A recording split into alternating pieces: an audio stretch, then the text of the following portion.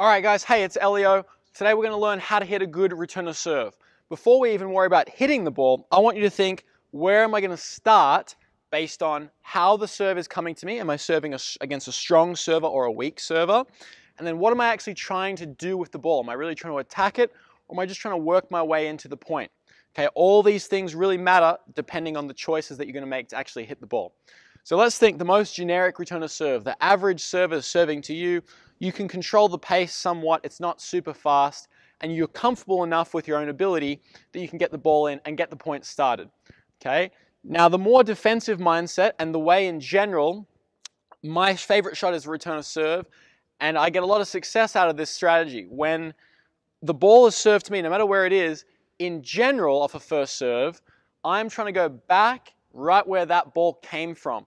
I'm not trying to change direction because it gets a lot harder, but if I'm prepared, I can keep it back to where it came from, time it well, put it tough down to their feet if it's in singles, or even in doubles if they're coming forwards, keep it a little bit short, put it down near their toes, and they're already instantly struggling.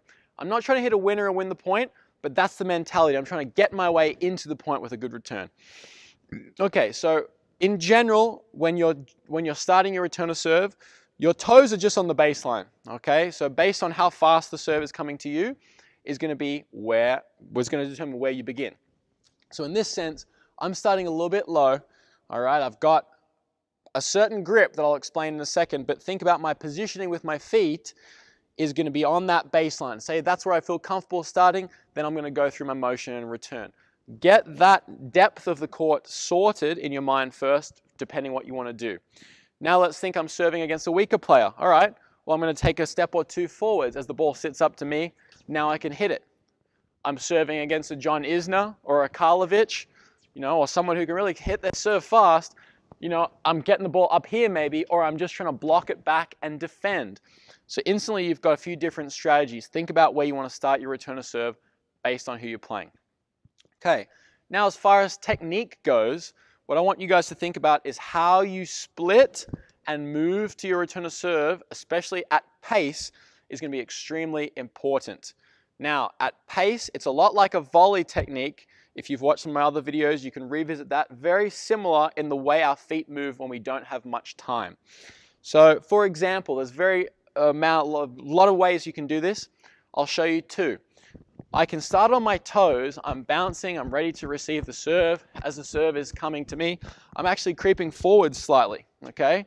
So what I'm doing as I'm receiving is I'm coming forwards, so I make sure my momentum is falling forwards. The balls of my feet are on the ground, my heels are just slightly up, so I'm falling forwards. That means I'm going to go forwards into the ball. I'm going to use my momentum to hit it, okay? So that's a lot better with good forward momentum because my racket now has to do a lot less. I'm going to go a lot longer through the ball versus if I was going backwards, I'm not going to go through that ball as long. I'm not going to be as consistent. So let's think about the feet.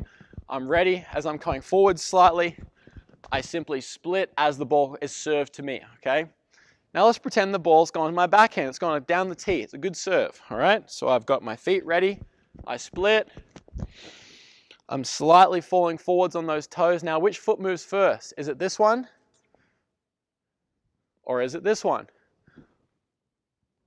Pause this video right now. I want you to think to yourself, which foot moves first and why? Be right back.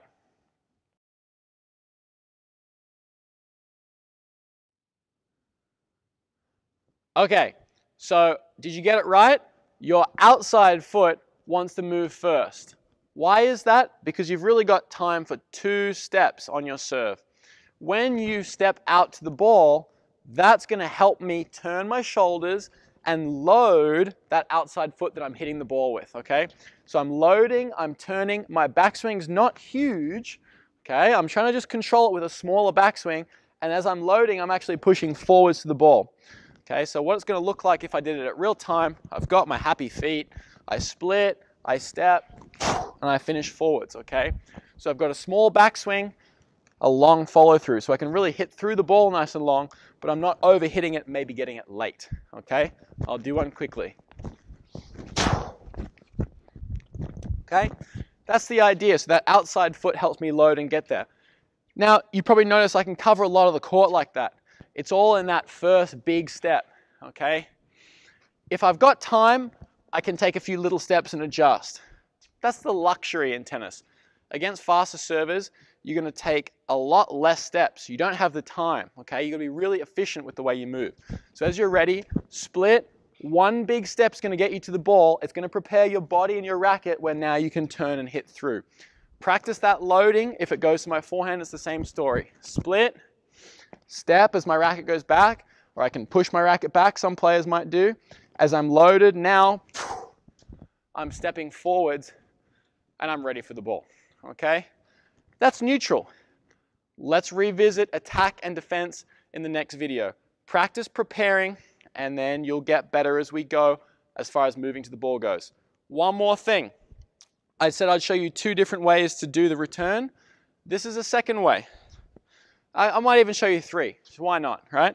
So James Blake, when I watched him play at the Australian Open a few years back, he would simply take a big step, big jump. He almost lands on his heels, but his momentum's carrying him forwards, and then he moves, okay? Personally, for me, that's too excessive.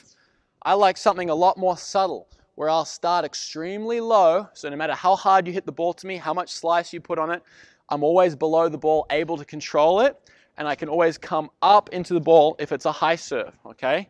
So I like this low business. What I will personally do is I'll take 1 step forwards, and that gets my momentum going forwards. This has been a reoccurring theme in all 3 of those techniques. You got to pick something that works for you. Maybe it's a loose racket, and then as you split, you're ready, okay? You're moving forwards. Find some way to get your momentum going forwards. That's the key there, okay? For me, I like that 1 step, boom. I'm low, I'm ready. No ball's getting past me because I'm ready to move, okay? The problem with being straight is, oh, I might have great vision and be able to read the ball, but now I can't use my feet. So get that split step, get the momentum going forwards, get ready, and good luck ripping the ball.